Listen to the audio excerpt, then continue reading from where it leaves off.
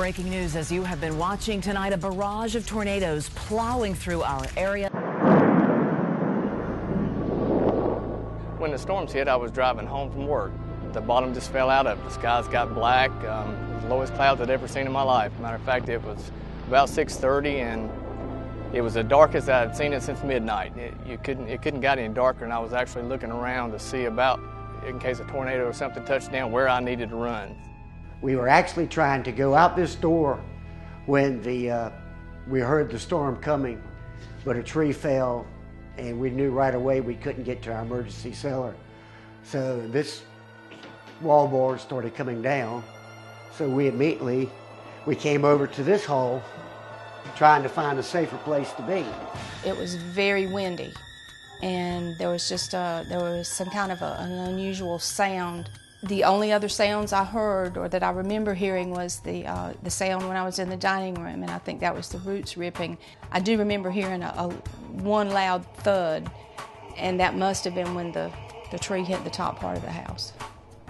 This is something that we've never been through. We've never seen anything as disastrous as this. You know, we were just in a state of not knowing what to do, you know, who to call, what to do next. And I guess the first phone call we made was to Kemper. We had over 300 clients that were affected by the storms. The phones were ringing, clients had no power, roof damage, trees on homes, trampolines flying around, hitting homes. It was absolutely crazy.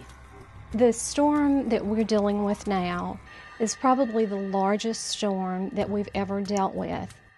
This storm affected homes, it affected boats, it affected well houses and boat houses, cars, recreational vehicles, anything that was in its path, basically.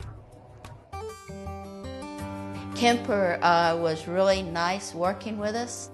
As soon as the storm was over, about an hour later, we kind of calmed down enough and said, well, we need to call our insurance person.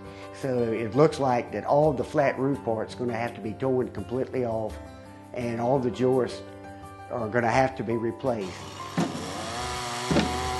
With everything we had to get done, with the movers here and part of the stuff going to be put to storage, we just felt very confident that Kemper had everything taken care of, and we just had to take care of the few things that we needed to do to make the move go quick and smooth.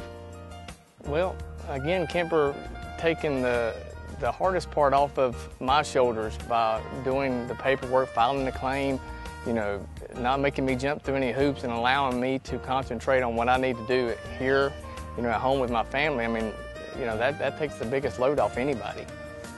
One really impressive thing to me is that when we noticed that there were cracks in other parts of the house, the agent said, we're going to call in an engineer. He said, we're not going to patch things up, we're going to make sure it's done right.